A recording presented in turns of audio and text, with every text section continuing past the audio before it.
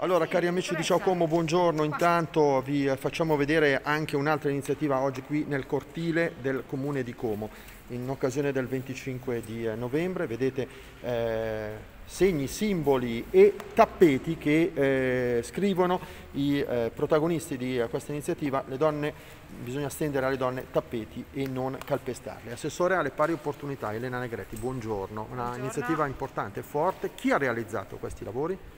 Questo contributo è arrivato dalla casa circondariale, dove le detenute e i detenuti hanno realizzato questi, io direi, capolavori.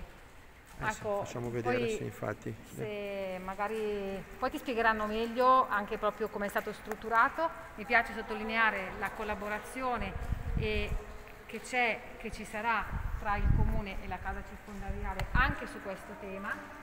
E quando farai passare questa centrale, che è molto lunga, molto bella, dove poi, ripeto, ti diranno proprio anche come hanno utilizzato questi materiali, pezzettini, a me che ha colpito tantissimo è il primo nome che è stato scritto. Queste rappresentano tutte le donne che nel 2021 purtroppo hanno perso la vita. Quindi sono i nomi delle vittime di quest'anno, sì. Assessore? E la prima, la ricordo proprio anche emozionata, perché quando oggi mi hanno detto appunto Sharon. sì, la piccola Sharon di Mariano Comesse, che tutti ricordiamo, Cabiate, ecco, che tutti ricordiamo, devo dire che ha aperto l'anno e insomma è molto lunga la lista, quindi purtroppo è molto lunga.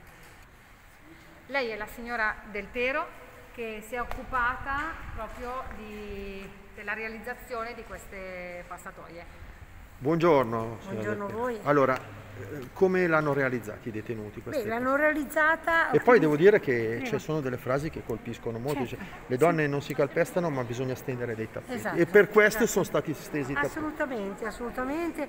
È stata un'idea che nasce da lontano, non è una cosa improvvisata per la giornata, ma da sempre quella che è la politica e la filosofia anche della casa circondariale di Como, grazie alla disponibilità della comandante, della referente dell'area trattamentale, si è deciso di dare veramente quel segno fuori, esterno, del carcere nella città e la città nel carcere, con tutta una serie di elementi che solitamente vengono eliminati, vengono messi nell'angolo, vengono buttati. Il pannello centrale, che reca i nomi di tutte le donne che sono state uccise, è realizzato con il materiale di scarto delle varie ditte comasche. Sono le tirelle dei campionari. Quindi avete chiesto loro di darvi il materiale e l'avete utilizzato. Venga che le facciamo rivedere anche ai nostri amici che ci guardano. Vedete, sono i nomi delle vittime, purtroppo. Con questo che è il primo. Sharon è la prima, purtroppo. 18 mesi. Esatto. E purtroppo non finirà, perché anche oggi bisogna aggiungere. E invece oggi così. Faccio vedere questo. Per cui materiali pregiati sono sete, sono broccati, destinati al macero. Noi abbiamo avuto l'opportunità di ridare un senso, il famoso riuso. Ti riuso, ti utilizzo, ti do un'altra opportunità. La filosofia dell'articolo 27. L'ultima cosa, fatto da detenuti e detenute. Esatto, hanno collaborato assieme. Hanno lavorato perché questo qui del materiale pregiato, diciamo, è stato realizzato dal maschile, dalla sartoria del maschile.